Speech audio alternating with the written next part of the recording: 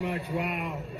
Oh, and you know, I love Milwaukee. I was the one that picked Milwaukee, I have to tell you. I was the one that picked it. These lying people that they say, oh, he doesn't like Milwaukee. I love Milwaukee. I said, you got to fix the crime. We all know that. You got to make sure the election's honest. But I'm the one that picked Milwaukee, and the Democrats, or the radical left lunatics, as I call them, what they say is just so terrible. They lie. They have a horrible candidate. They have a candidate that has no clue, doesn't know where he is, and all they can do is lie. I love it. I'm the one that picked Milwaukee officially. So, and you had, and I think you had about 10 congressmen in a meeting that we had recently where I said how much I like Milwaukee. They all came out. They said, that's what he said. We can't help it. And they're truthful people. But I just want to begin by saying, hello, Wisconsin. Hello. Great state. We've had great success here. It's great to be back in this beautiful state with thousands and thousands of proud, hardworking American patriots. What a crowd. What a crowd. With your help, 5 months from now, we're going to win Wisconsin. We're going to defeat your radical left Democrat senator, one of the worst in the Senate. Nobody even knows she's a senator. I mean, frankly, she's not doing a good job representing. We have somebody that's going to be great. So, but we're going to defeat your Senator Tammy Baldwin. We're going to elect Eric Hovde of this area, by the way, who's a great gentleman, and spent a lot of time with him. He and his wife are incredible people. He's going to be a great representative. They're going to be great representatives of your state. But we're going to elect him to the U.S. Senate. We're going to evict weak, failed, and incompetent Joe Biden. He's an incompetent person from the White House. And quite simply, we are going to make America great again. Less than 4 years ago, our border was secure, inflation was nowhere to be seen, the world was at peace, and America was strong and respected. We were respected all over the world. None of this stuff would have been happening that's happened now with Russia and Ukraine and the attack on Israel. None of it would have been happening. We would have had and we wouldn't have had a thing called inflation. That would have been nice too. But it was a different place 4 years ago, I think. But now we're going to make it better and bigger and stronger than ever before. But you had a president who put America first. I put America first. They put America last. Under crooked Joe Biden, the world is in flames. Our border is overrun. Inflation is raging. Europe is in total chaos. The Middle East is exploding. Iran is emboldened. China is on the march. And the worst, most incompetent, most corrupt president in history is going to drag us into World War III. Other than that, he's doing quite a good job, don't you think? Quite good. Joe Biden is humiliating our country on the world stage. He's actually humiliating us. You saw what happened this weekend. It's turning the United States into a total joke all over the world. First, he wandered off the G7 in Europe, the stage. He looked like he didn't know where the hell he was, but he didn't know where he was. He's blaming it now on AI. He's saying he doesn't know what AI is, but that's okay. Now they're saying the media is manipulating. Oh, he's saying the media is manipulating now. On that one, I have to stick up for the media, I have to tell you. He said the media is manipulating the pictures of him constantly not knowing where the hell he is. They're doing just the opposite. They're making him look better. At the G7 in Europe, and he had to be rescued by other world leaders. They had to pull him back. Then he bizarrely put his face on the Pope's forehead. What was that all about? That was weird. Vivek is here. That was weird, Vivek. I don't know. Did you see the Pope? The Pope is like, what's happening? The Pope didn't really know what was happening. He said, this is strange. Then he froze during the celebration on the White House lawn. Then St. Obama had to grab him off the stage as though he were a child. I have to tell you, Obama could have handled that differently. He could have done it a little bit softer. He could have done it like, let's go. Come. He didn't have to grab him and pull him off the stage, but but he looked good, and I guess that was his primary purpose. He could have done a better job. In fact, the Biden people were very upset about that whole incident, but yet to be discussed. But Crooked Joe and his handlers are insisting he's sharper than ever, and they say the videos of Crooked Joe shuffling around are clean fakes. You know what a clean fake is? They're deceptively edited. They say they're deceptively edited. All of the mistakes that he's made every day. He can't go anywhere without a mistake. Now, if I'm perfect, they say he made a mistake. He did perfect. And I don't say clean fakes, although they do. They do that. They do that. They're the fake news. Look how many you have out there. They're all over the place.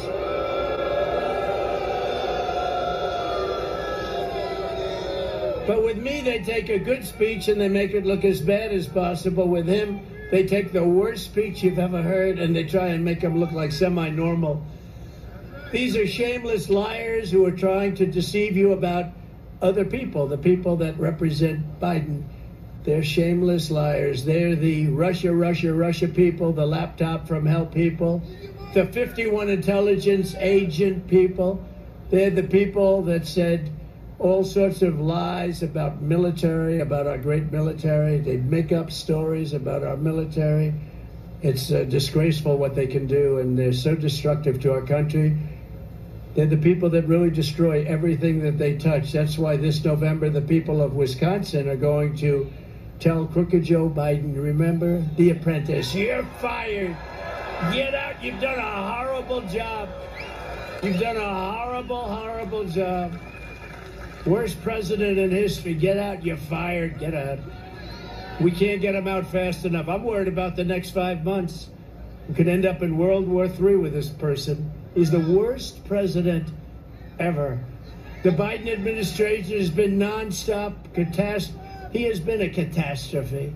It's been a nonstop catastrophe, but one of Crooked Joe's most destructive moves yet is the lawless executive action he is taking today. You've been reading in the middle of the largest border invasion in world history. There's never been a border in the world that's like this border that we have, where probably 17, 18 million people by now have entered our country illegally. Joe Biden's granting mass thinking. He's going to formally grant a mass amnesty to millions of illegal aliens that came into our country. And you have people that have been working for 10 years to try and come in legally, and they just keep working. Under this program, a deluge of illegals will be given immediate green cards and put on the fast track to rapid citizenship so they can vote. I think a lot of them are going to vote for me. You want to know the truth? Because if you look at the Hispanic population, if you look at the black population, they're voting for Trump. They're voting for Trump. You, look at you. You. Thank you. I like that person right there. But they give them they give them welfare, they give them free health care, food stamps. Chain migration, one of the catastrophic things, one of the many catastrophic things that we're confronted with when they come in. Crooked Joe is sending a message to the world that he rewards illegal entry, and that's what's happening. They hear about all of the things that are coming in, and don't kid yourself, the ones that are hurt the most, the black population, the Hispanic population, and you know what else? Who else is hurt badly? Unions. Because unions are not able to compete with this. This is a mass entry into our country, and the unions are getting absolutely killed by it. All an illegal alien has to do is sign up for his new program. It's a sham marriage or college degree. Think of this. And they can expect amnesty and taxpayer support. They want to get taxpayer support. We are supporting people that come in illegally, but our soldiers, our veterans, are dying on the streets of these horribly run Democrat cities. Our country is under invasion. We should not be talking amnesty. We should be talking about stopping the invasion instead. This is an invasion of our country.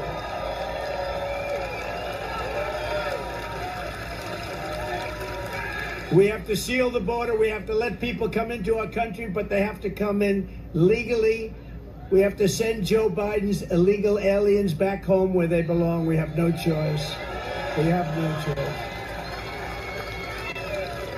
Don't forget, all over the world, the prisons, the jails, the mental institutions, the insane asylums, they're all being emptied out. And I don't blame them. I know the leaders. I know so many of the leaders. I had to deal with them. I dealt with them very nicely. I said, you don't behave, we're not going to give you any of the money. We pay them so much money and they do nothing. Gets stolen all over the place. But I had a lot of things. We wanted to bring them back. They wouldn't let them come back. I was told that for years Obama couldn't get anybody out. We suffered with MS-13 by the thousands and thousands that killed people, that cut up. 2 young girls cut up in Long Island, cut up to pieces and died by MS-13 monsters, and we couldn't get them out of our country. And I came back and I said, why? They said they won't take them back. Honduras, you take a look at Honduras, and any one of the Mexico to a certain extent, Mexico a little bit less, but we have countries all over South America, countries all over the world that wouldn't take them back. But in the case of the 4 countries, I said, here's what we do. El Salvador is an example, very tough, smart, good leader. But I would have been more advanced than him. I would have had the jails completely empty instead of almost empty. You know, if you take a look at Venezuela, you see what's happening there. 72% down in crime because they've taken their gangs, their drug dealers, also their prisoners. And where have they brought them? To the United States of America. Thank you very much.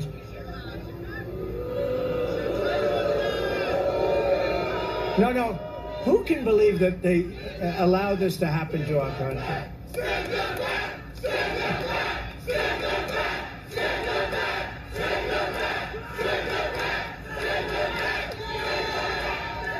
Now, who can believe that they would do this to a country? Now, Joe Biden doesn't have a clue. Now, we're going to watch. Is anybody going to watch the debate?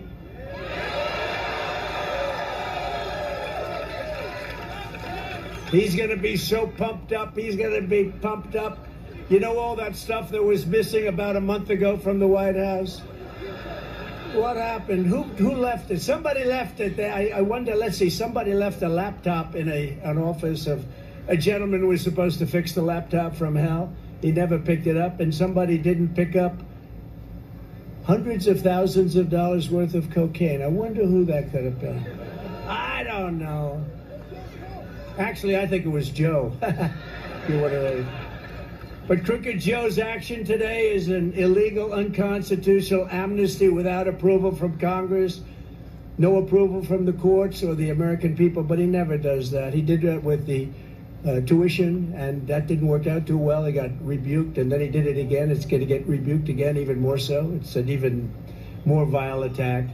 But he did that with tuition just to get the publicity for the election. He doesn't care about that. He just wants to see if he can get it by the election. Like with all my stuff, they get these people from all over, go after Trump. They never did this before. This is like third world country stuff. Go after Trump. But he did nothing wrong. That doesn't matter. Just go after him. Go after him. And we don't care what happens after the election. Just do it. Mess it up. No country has ever done this outside of a few third world horrible banana republics. Very rarely done. This Biden amnesty is a direct attack on American democracy, and yet another example is how Biden and his communists are demolishing our constitutional system and replacing it with a corrupt and fascist regime. These are fascists. These are bad people. And I don't think he's calling the shots. I'll be honest. I think he's not. I'm talking to you like a small little gathering of, 20,000 people. But I don't think he's calling the shots. I really don't. I almost sound when I talk about, Alphonse Capone was indicted less than Trump. I never heard the word indictment, and then all of a sudden that's coming from all different angles at me, all caused by Biden and his thugs. But it's not going to happen. It's interesting because we're doing better now than we've ever done because people know it's a scam. It's a big scam. And the Biden betrayal is not going to stand. When I'm reelected, Joe Biden's illegal amnesty plan will be ripped up and thrown out on the very first day that we're back in office. Because he's just using that group. But he's going to let everybody come in because you know what they're trying to do? They're trying to sign these people up and register them. They're not citizens. They're not allowed to do it. It's illegal as hell. We're filing court cases all over the place, including here, but we're filing court. So what they're trying to do is they're trying to use all of these people that are pouring into our country to vote. What other reason? Look, it's either they're stupid, they're not stupid. He is, but they're not stupid. The people that surround him, his leaders, his leaders aren't stupid. You can't cheat that well at an election and be stupid, okay? But, so you say they're either stupid or they hate our country, or the third thing is they want to sign people up to vote. And that's what they're doing right now. They're signing people up to vote. The people don't even know where they are. And they're getting them cards to vote. They're trying to register them to vote. And we're in courts all over the place, and we're going to get it stopped, and we're not going to let what they did 4 years ago happen again. Our country is being destroyed. Joe Biden wants to be the president for illegal aliens, but I will be the president for law-abiding Americans, every background, every walk of life, every race, religion, color, and creed. I'll be the president.